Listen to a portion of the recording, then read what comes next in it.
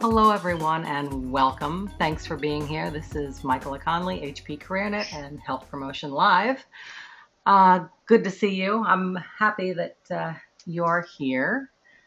Let me remind you that before I turn it over to Kelly to introduce Ron, that this is being recorded, will be available later this afternoon if you have colleagues who aren't available to participate live.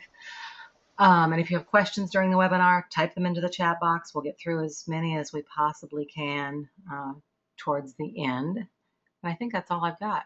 All right, so today we have Ron Getzel. Dr. Getzel is a task force member of the Guide to Community Preventative Services housed at the CDC and the president and CEO of the Health Project, which annually awards organizations the prestigious C. Everett Koop National Health Award for the demonstrable health improvement and cost savings from health promotion and disease prevention programs. Before joining Reuter, which he formerly worked for in 1995, Dr. Getzel was president of the Assessment, Data Analysis, and Evaluation Services at Johnson & Johnson.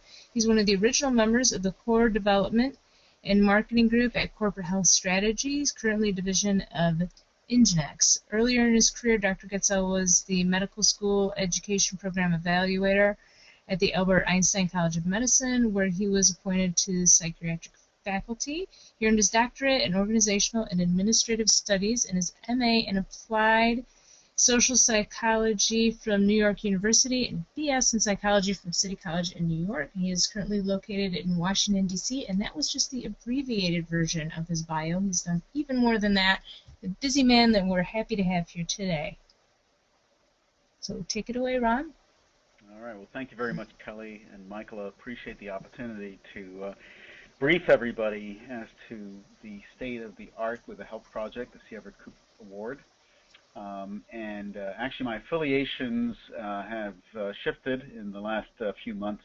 I'm now with Johns Hopkins University in the Bloomberg School of Public Health, and also with Truven Health Analytics, which used to be called Thomson Reuters, and before that was called MedStat. So things always move and change for the better.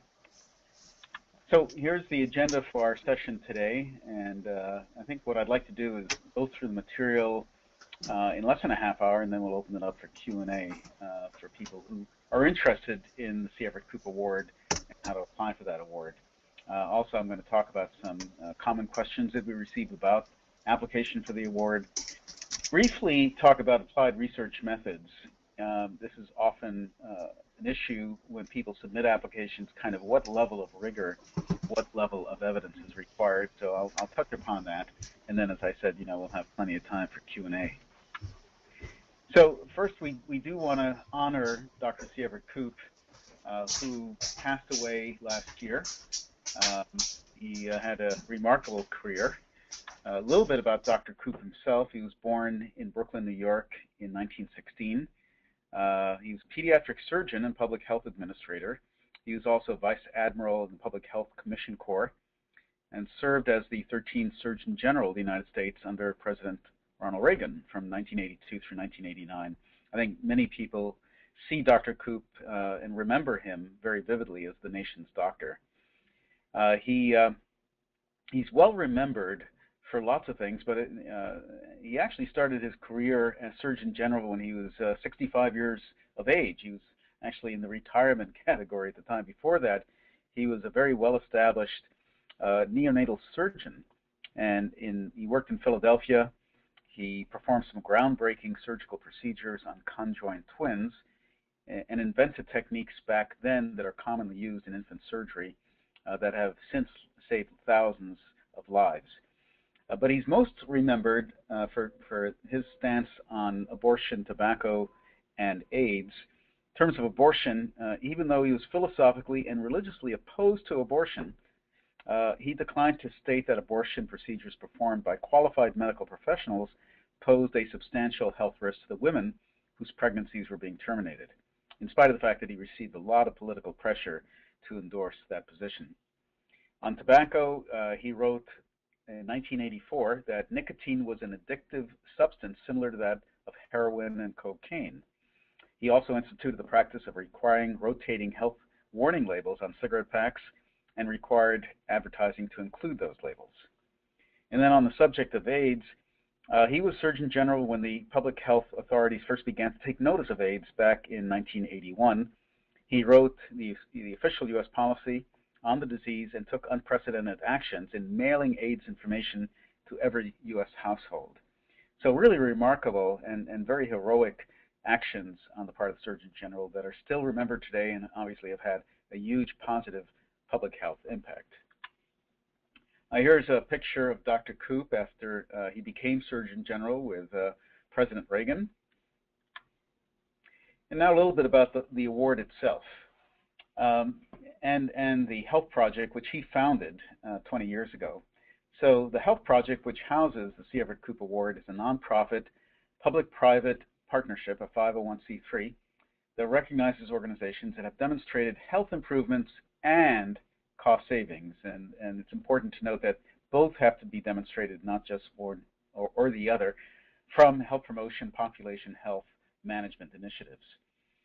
At its launch in 1994, which is now 20 years ago, the Health Project recognized the following organizations for being meritorious in achieving the criteria for the award.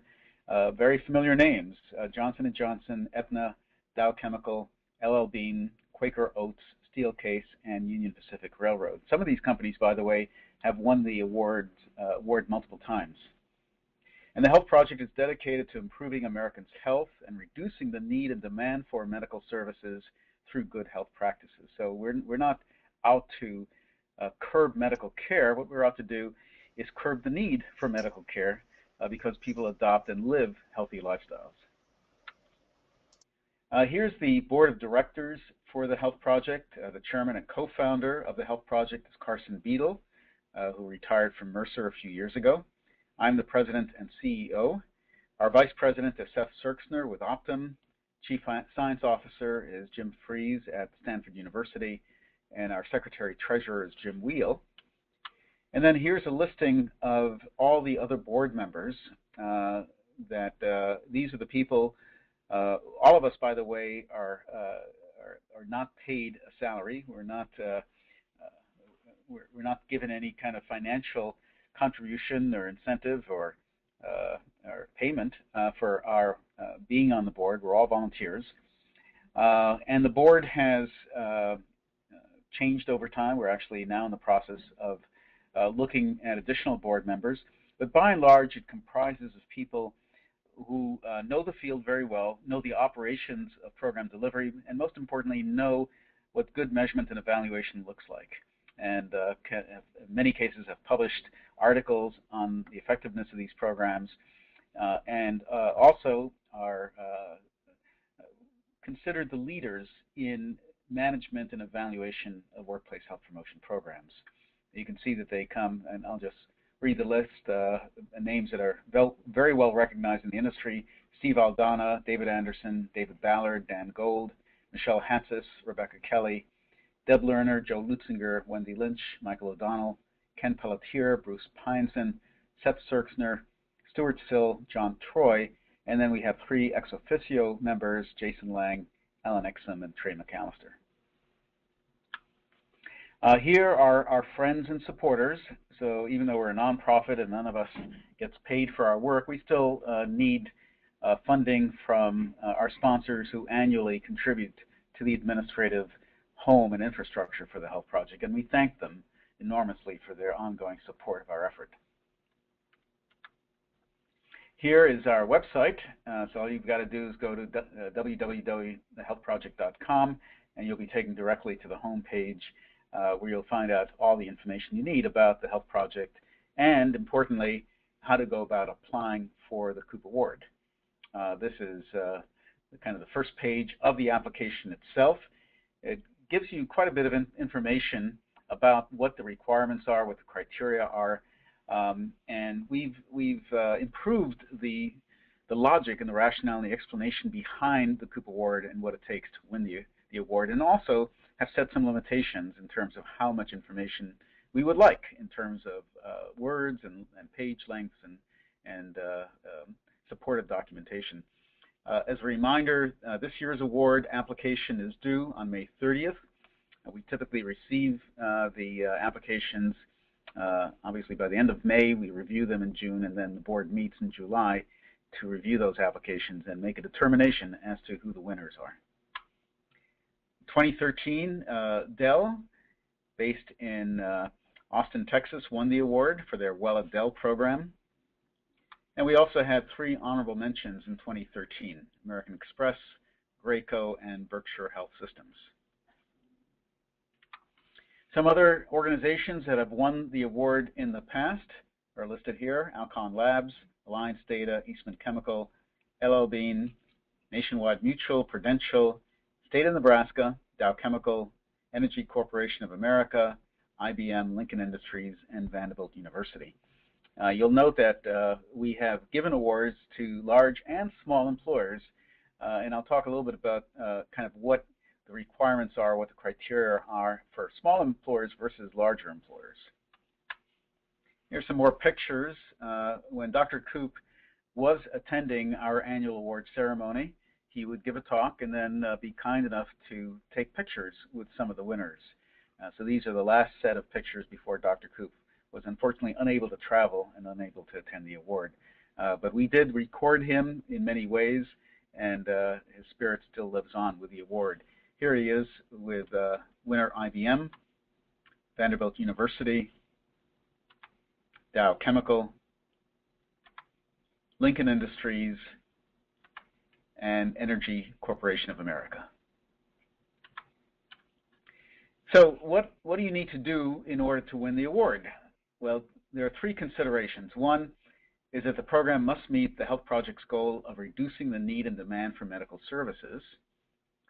2, share the objectives of Healthy People and Healthy People 2010, Healthy People 2020, health promotion targets.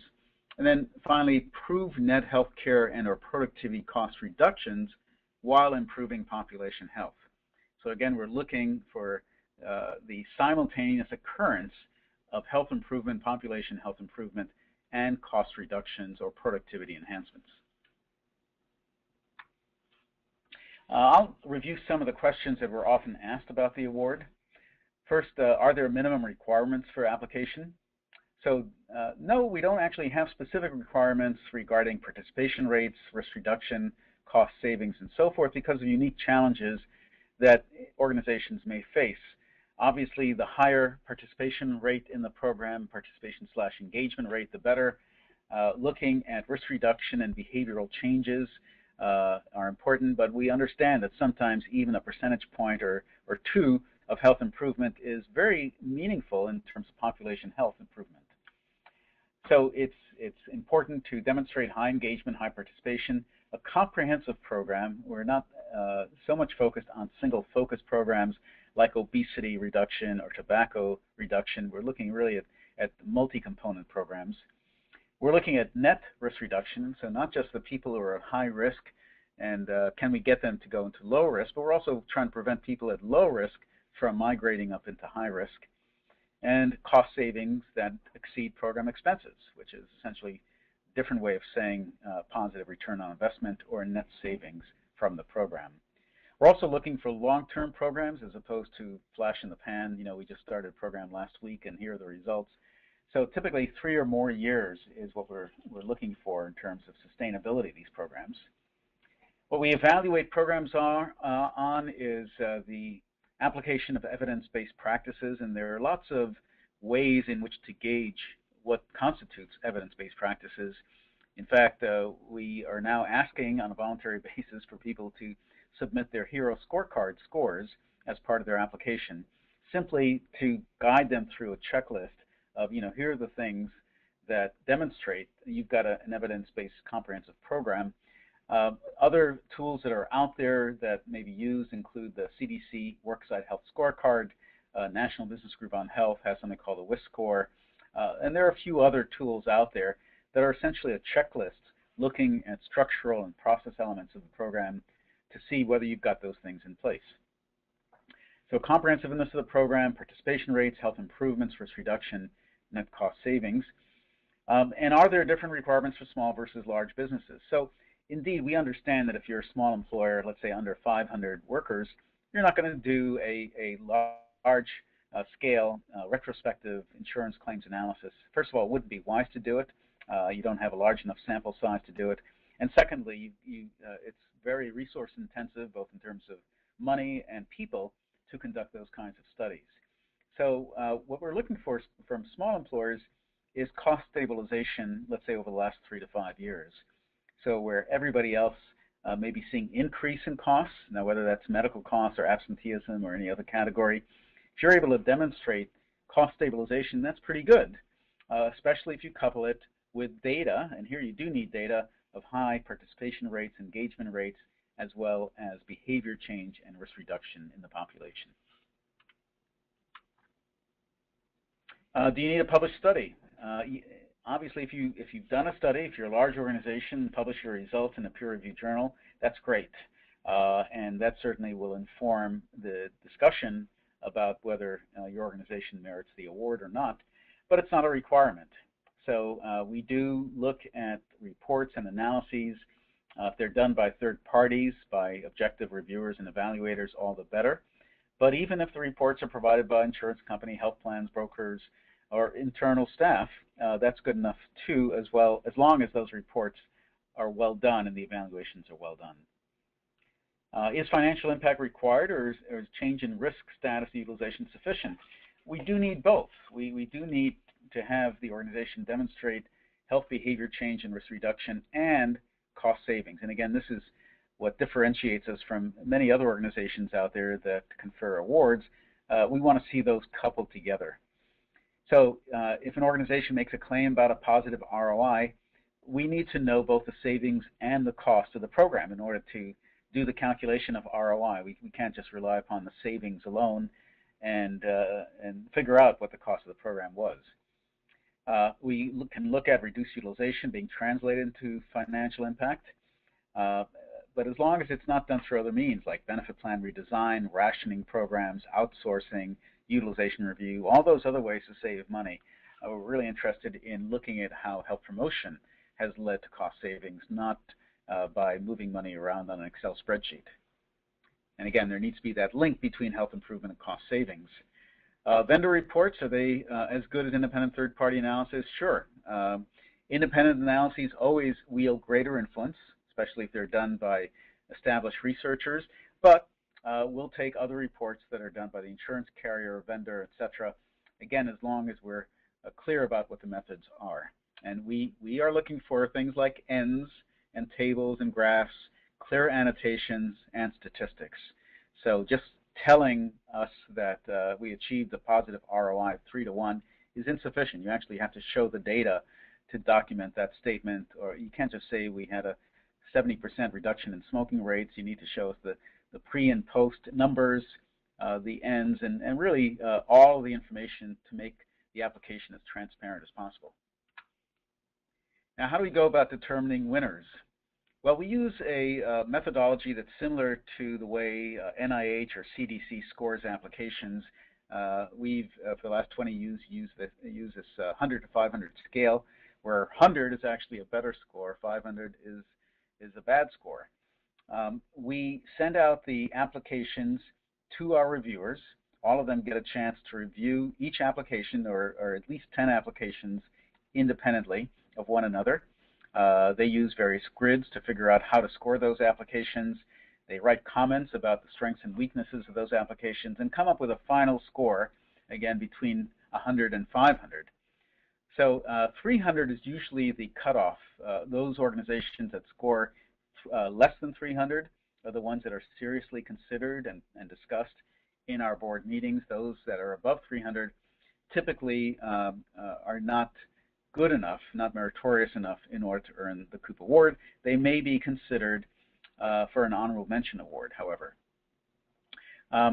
We do the math. We look at all of these data together and calculate the mean scores. We do it with and without outliers, so people who may score at the extremes are included and excluded in the various calculations. Again, this is all done blindly, independent of knowing what the other people are scoring. And by the way, if any reviewer has a conflict of interest, if that person is involved with the organization that is submitting an application, then that reviewer needs to recuse himself or herself and declare the conflict of interest, and that person's opinions and scores are not considered in the overall evaluation. We then meet together, have a robust discussion, and then re-vote on who we think the winner's honorable mentions might be, and that's the final determination after this robust back and forth among reviewers. So how do you go about convincing the Health Project Board or anybody that the organization has improved health and saved money? As I noted, we do set a high bar for winning the Koop Award. This is a table taken from the application itself that reviews some of the criteria, some of the things that we're looking for. So we want you to identify what are the key variables that are being measured. Not a little bit, we want you to be explicit about study design. I'm going to spend a couple of minutes describing what the differences between these different designs are. We want to know about sample sizes. We want to know about sample selection methods. You know, where do you get your participants and non-participants from, and how are they matched up to one another? Your data sources, what your outcome results are, very explicitly stated, and then what statistical procedures you used. So is it a t-test, chi-square, odds ratio, multivariate analyses, modeling, and so forth and so on. We want you to be very explicit about the methodologies that you use and the relevant statistics to see if there are p-values there that show that the results are not due to chance. And then if you have any publications, you want to reference them, you can submit them as part of the appendix or refer to them as part of the application. So a little bit about research methods and the relative level of rigor that you ought to consider in the application. So there are really three broad categories of study design, something called pre-experimental, quasi-experimental, and true experimental. And as you move down from pre to quasi to true, the rigor of the evaluation increases and the validity of your results also increases.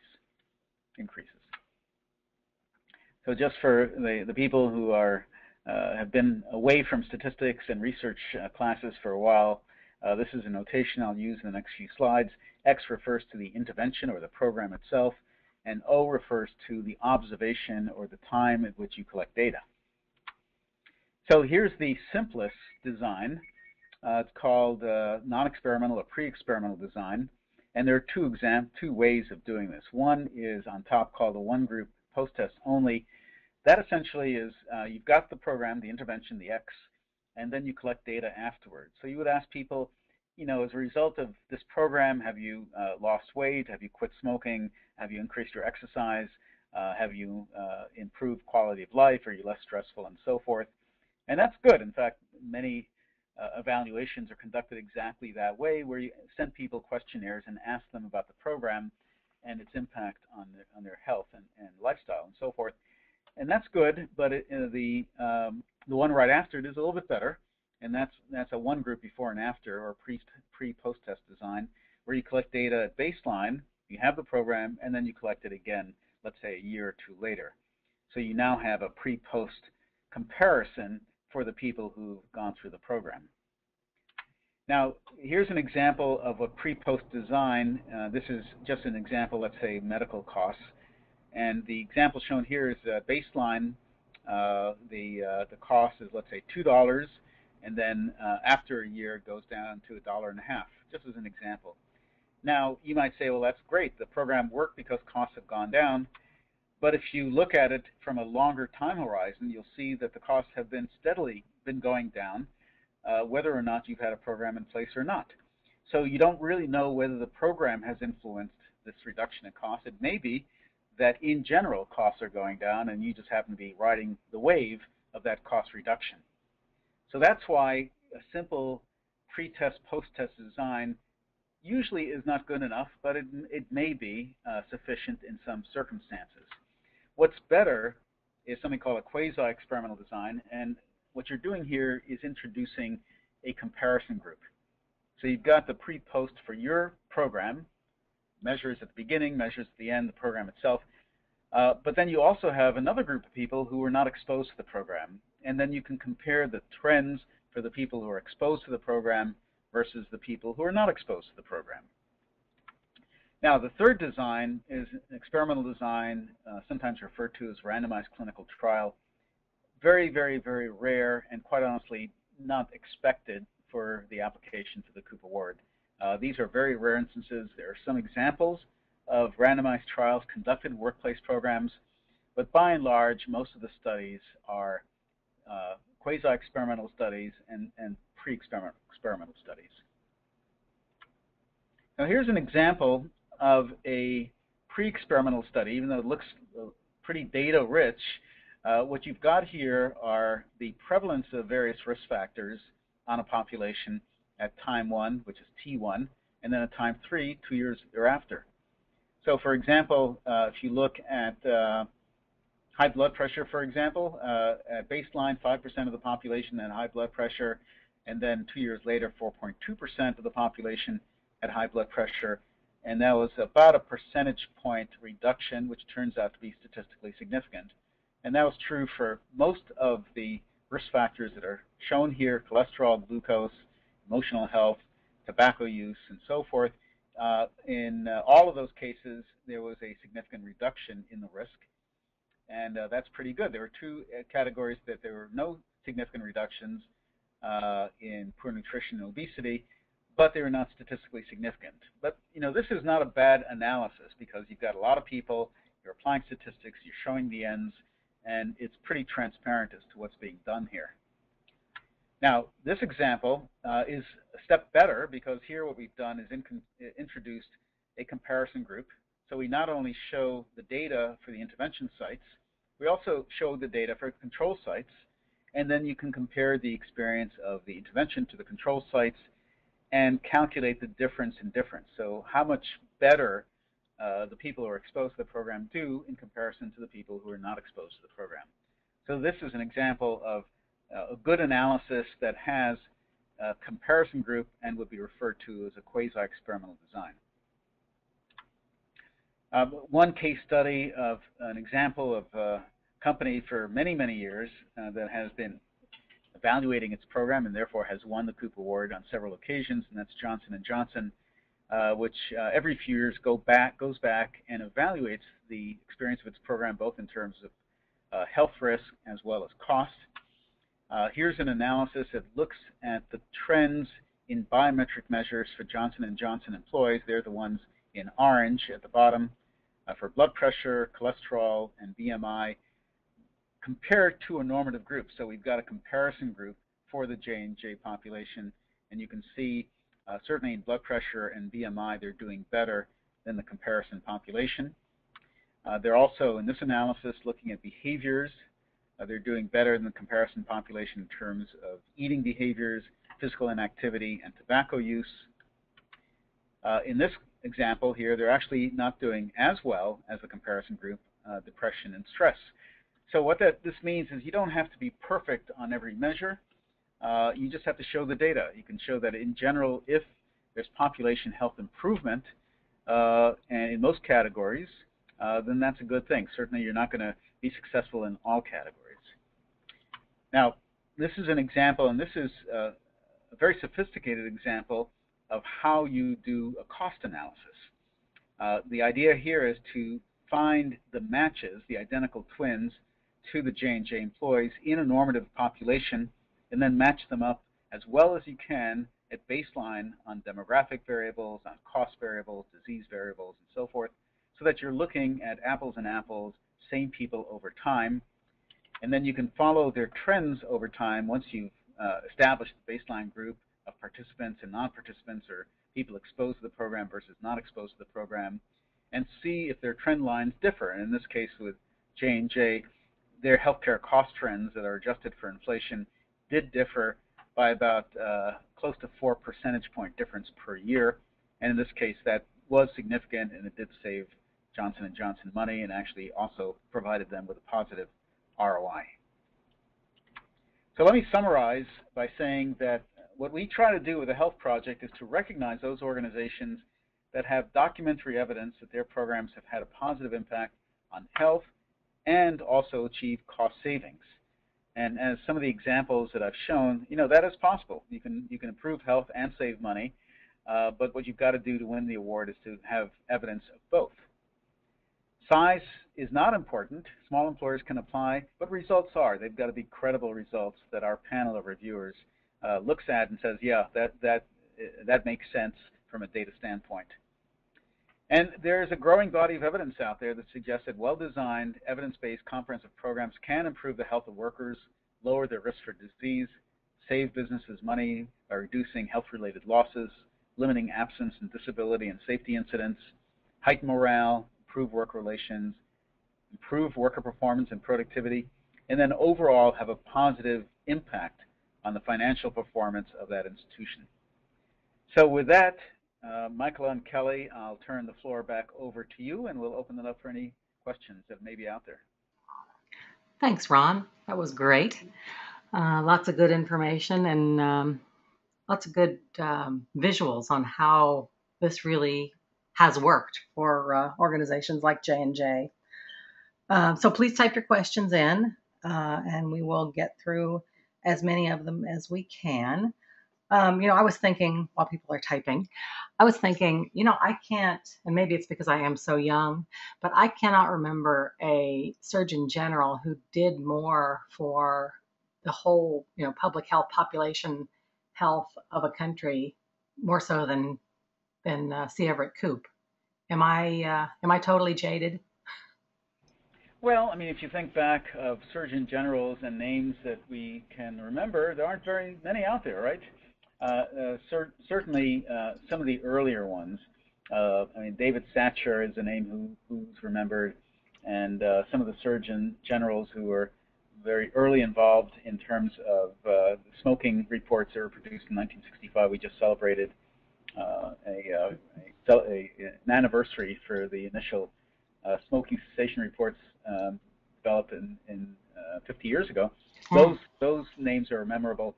But I think if you ask most Americans today, first of all, they're not going to know who the current Surgeon General is, or even the acting Surgeon General is. And by the way, that's Boris Lushniak. But very few names are linked back to Dr. Koop, except for Dr. Koop in terms of famous Surgeon Generals who had a huge impact. And he took his position very seriously. He realized that it was a bully pulpit, that he could get a lot of messages out there and influence public policy, and he did that very successfully. I would agree. Let's see. Okay, we've got questions. Thanks for that. Tricia wants to know, are wellness companies able to apply for the award? Well, we ask that an employer apply, or an employer may be a state or any other entity, but they have to be the people who submit the application. So obviously you can work with a vendor, and many applications that have been received are those that are written and collaborated with vendors, and they put them together. But the applicant needs to be the organization where the program was instituted, not a vendor that has these kinds of programs. Okay, makes sense to me. Let's see. Len wants to know. Here's a giant can of worms, or at least it is to me. It's a little bit mind-boggling. How do you calculate ROI? Medical claims, cost of wellness staff, cost of programs? Do you carve out maternity claims, chiropractic claims? How can you do that? Well, there are many ways of doing it, and quite honestly, it's as much an art as it is a science. But very simply, you would look at total claims, total allowed amounts, essentially, covered charges, for people who are exposed to the program versus people who are not. And then look to see if there's a difference over time. There's a divergence of those costs over time. Now, whether you want to carve out specific categories of claims, for example, we do leave out people who are pregnant from these studies because they're obviously going to lose and gain weight and have different costs. So that's an obvious exclusion from the analysis. You also want to limit time, the age of the people, usually 18 to 64. You want to probably exclude people who aren't fully insured plans versus PPO or fee-for-service type plans. So there are a lot of decisions that go into this. But then you're now getting into the micro details of how to conduct these studies. And for that, you really have to basically put together an analysis plan and have somebody else review it and make sure it makes sense. Hmm. Super. Well, I wonder, I guess, where do you see the Koop Award? Well, I still wait for more questions. Where do you see the Koop Award fitting in going forward? I mean, I think to me, it's the gold standard. But how can we help people rise to that standard? Well, first of all, I do see that research studies and evaluations that are being conducted better than they were 20 years ago. I mean, quite honestly, in the old days, some of the studies and some of the applications for the Koop Award relied upon relatively simple descriptive data, whereas today the criteria, the bar has been raised, as I said, and there are many more sophisticated people doing the analyses and many more sophisticated people evaluating those studies. So it's a pretty high standard. We don't have a lot of winners every year. Last year it was just one winner, and I think that people continue to strive to win the award. And I think it's really important that this is something that is valued within an organization, that it is based upon hard data, and people can point to winners of the Koop Award as organizations that really do have good evidence that their programs do what they're supposed to do, which is to improve health and save money. Mm-hmm. Awesome. Let's see. More questions. Are there on the website? Are there resources to help people with the application, or is it basically just the application? I guess how can people get from not applying to applying? Well, first, yes, the website does have the applications themselves, and in fact, even the feedback, the positive feedback on those applications. But that's probably the most informative thing that they can do is go and read the applications, look at the evidence, look at the data, look at how the information was presented and formatted. And then if they don't have the skills in-house, go to universities, consulting houses, data firms, and so forth to ask for help. To do good research, to do good evaluation is not something you can do in your garage on the weekend, to be honest. It is a skill set. It's something that requires quite a number of years of training and experience in doing it. I'm still learning how to do it, even though I've been doing it for 30 years now. So if an organization is serious about it, they should get some help in figuring out how to apply. Oh, that's a really good idea. I hadn't thought of going to a university where they might be able to get, especially if they're a smaller company, might be able to get some assistance at little or no cost.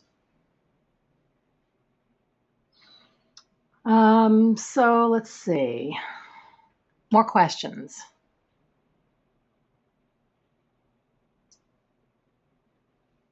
Come on, you guys.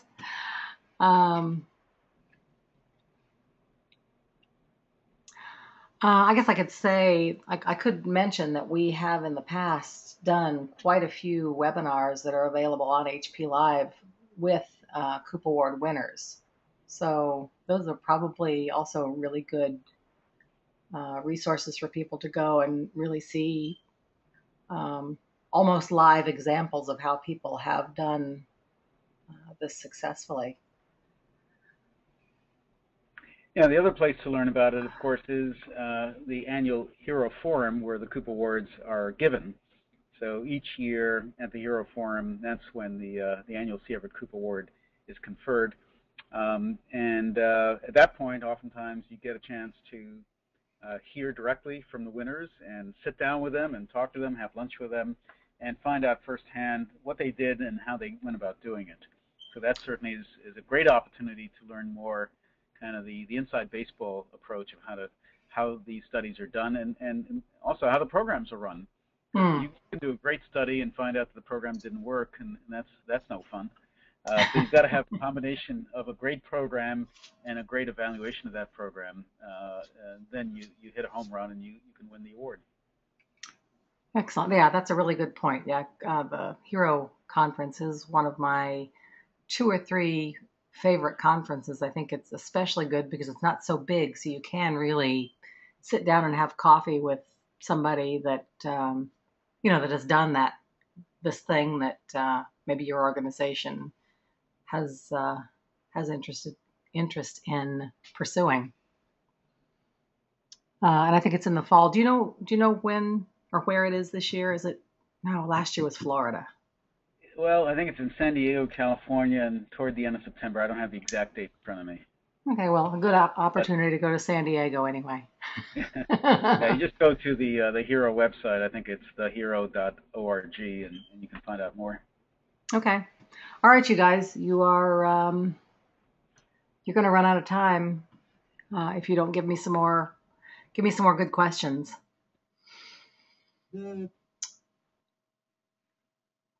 Well, I guess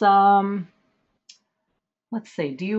If people, it may be that they are pondering mightily and they're just not coming to them. Is there a way to communicate with you after this, or is there a better place to direct their questions?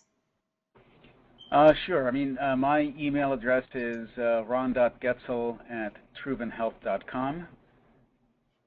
Okay. So if anybody wants to send me an email, they're welcome to do so.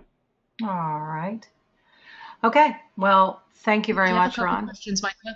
Oh, maybe I didn't see them. Oop, yep, I'm here, Kelly. They came in while you were wrapping up. There's one in the chat box and there's one in the question box. Oh, well, okay. All right. I don't know why I didn't see that. That is so weird. Thanks, Kelly. Okay. Here's one from Lynn. She's saying, do you receive a score after each submission if over $300 points? All right. Could you ask that again? Okay. She says, do you receive a score after each submission if over 300 points? I guess the question is, are you getting feedback? Yeah, we don't give out the scores, but we do provide feedback. So everybody who submits an application that is reviewed will receive feedback on the pluses and minuses of that application. Ah, okay. So really, there's no reason not to apply if you have, even if you're thinking you don't have a ghost of a chance, because you're going to get some really valuable feedback. Right. I mean, within reason, of course. Yeah, every so often we'll get something that's really out there, and we'll just say it was not suitable for the Koop Award and won't review it. But that's rarely the case. And usually the applications are pretty substantial, and they've got a lot in them, and people deserve to get feedback. There's no fee, by the way. There's no charge to apply for the award or to receive the award, for that matter. So it's all free of charge. And indeed, as you point out, getting the feedback on the program and the evaluation of that program is very valuable. Yeah, I would think so. Okay, well, Kelly, did I miss anything else? Okay. Just that we have a link to their page on our site. Okay. All right. Okay. Well, I guess. Wait. Every time you wrap up, somebody types in a question. Okay. So you're like, okay, goodbye, and it goes bleep. There it is. Okay. Well, then I'm not going to talk anymore, Kelly. You take this question. Okay. Let's see. In a program that is managed for several years in Kentucky. Oops. Wait a minute. Hold on. I think I'm cutting off part of this question. Okay. Okay, in a program that is managed for several years in Kentucky, management thought they had not yet enough to apply for the Koop Award, although the program was successful. So, tips on letting management know that they don't have to be perfect to apply. Well, yeah. If the organization feels that it has enough information to document health improvement and cost savings, and it's been around for, as I said, 3 or so years or more, then go ahead and submit. And get feedback on it. Yeah, it sounds like submitting, even if you're not 100% confident, would really be valuable, because that feedback is going to help you get there, maybe in the next year or maybe even in that year. Who knows?